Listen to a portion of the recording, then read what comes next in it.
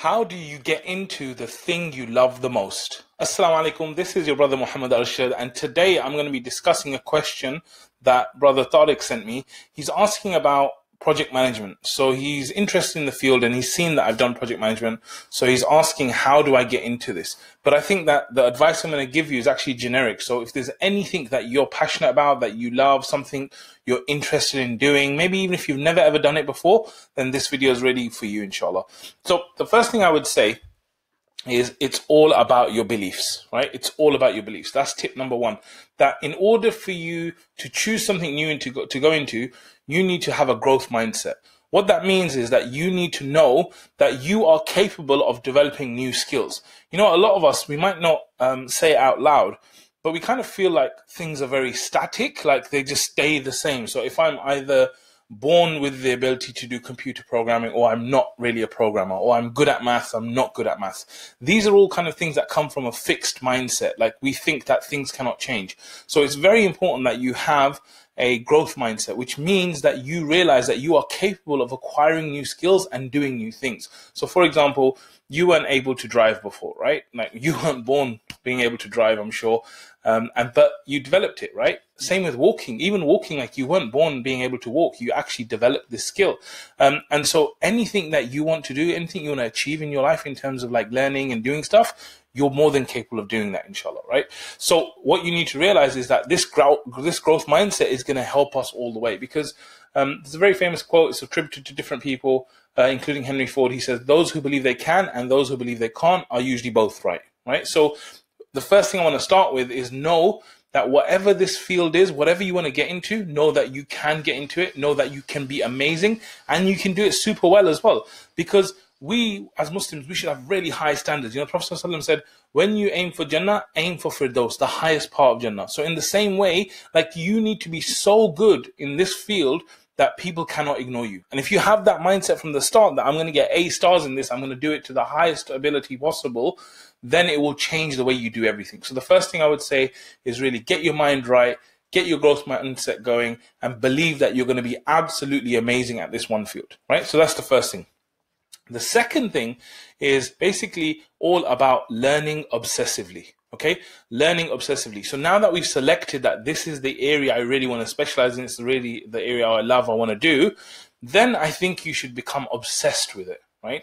And obsessed means like you go out there and you learn everything possible about it. Now we are so lucky, alhamdulillah, that we live in an era where if there's anything that you want to know about, you just click your fingers, and before you can click your fingers or say search Google or Alexa this, you'll have the information you need. So we have this kind of situation where you can go and literally you can watch thousands of hours of video for free, or read thousands of articles and pages on any topic that you want, so that you start to learn about it, right?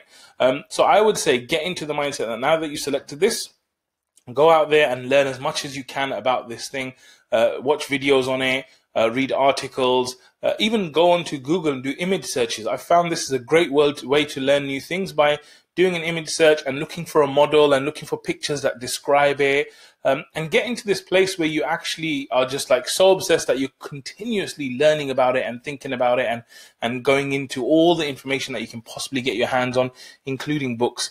Books are actually a much better way to learn, I've found, because with videos like this, I've just kind of thought about the idea and I'm sharing it with you. Whereas if I'm writing a book, I'll go into deep research, I'll think about how I write it, I'll eat up the complexity of the book. So books are a really great way to kind of learn on it. And you know, people say if you read 3 books on any one topic, you know more than 90% of the people. Like this is kind of like, it's kind of like you become an expert. Obviously there's more to it than that, but in a way, by you reading 3 books, let's say I read 3 books on, I don't know, screens, right? Phone screens. Imagine I read 3 books on them. How many people know about phone screens? Probably almost nobody, right? And if I read 3 books on it, my level of knowledge is so huge. So go out there and be obsessed with learning, right? That's the second thing. The third thing and the final piece of advice I'd give you is go out there and experience, take action, take consistent action, right? Alongside the knowledge, you need the experience. So this is a bit of a tough one now, because some people might think, well, you know, I've never done it before. How do I get experience? Well, one of the best ways to get experience when you haven't done something is through giving, is through volunteering, right? So you imagine this brother who's now interested in project management.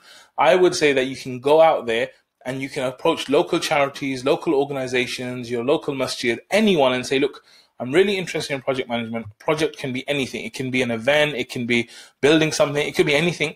I want to give some hours of my time to this so I can help with this. Now, it may be that you have to start on a slightly lower level. So when I first started, maybe I was just serving food at a wedding rather than being the main project manager. Right? So it might be that you need to go a few steps back, but even being a few steps back, that will give you an amazing experience, right? So alongside the knowledge, it's about going out and practically getting experience. And like I said, ask friends and family, go to places where you can volunteer, speak to connections. LinkedIn is great for finding people who might be relevant. You can ask them kind of things. And taking action, I found, is probably the single biggest factor, because even if you don't learn anything and you just go out and do lots of projects, you'll eventually learn things, even if you've got no theory, right? If you do just theory and no experience, it's not that great, because it makes sense here, but it doesn't make sense in the real world. It's like Mike Tyson. He said, everyone has a plan until they get punched in the face, right? Like once you actually experience it for real, it's very different to how you thought about it in theory.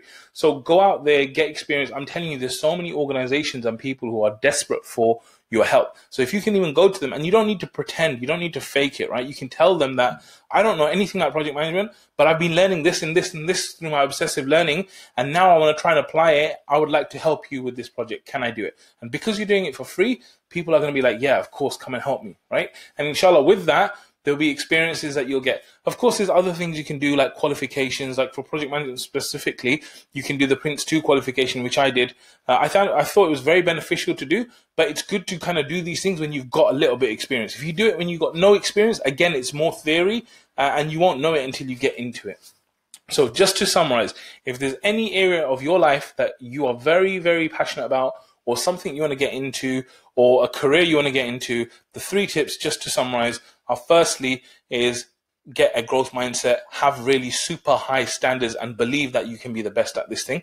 The second thing is be obsessive about your learning. Go out there and learn absolutely everything about it, become an expert.